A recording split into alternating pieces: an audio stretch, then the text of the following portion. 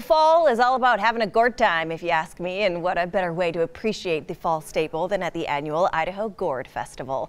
This marks the 19th year for the seasonal event where local artists use real gourds to create intricately beautiful artwork. Participants compete for the first place prize and the coveted People's Choice Award.